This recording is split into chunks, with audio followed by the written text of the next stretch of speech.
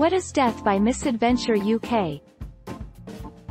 In the United Kingdom, a death by misadventure, as recorded by coroners and on death certificates and associated documents, is one that is primarily attributed to an accident that occurred due to a risk that was taken voluntarily. What does death feel like? As your body weakens, fluid accumulates in your throat and chest. As a result, you make a sound as you breathe, called a death rattle, that's a lot more disturbing to those around you than it is to you. Even though this might sound devastating, the person experiencing it isn't likely in any kind of stress. How long can a coroner keep a body?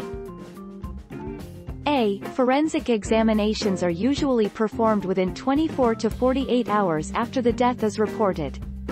Therefore, the deceased can be removed from the coroner's office immediately after the examination unless the case is a homicide. Homicides are held 24 hours after the autopsy before they are released. Are coroner's reports public record? Since a county coroner is a public officer, see ALA. Code Section 1 December 36, 2001, records of the county coroner's autopsies are public records subject to disclosure under the Public Records Law, unless there is a pending criminal investigation and the disclosure of their information will compromise the investigation.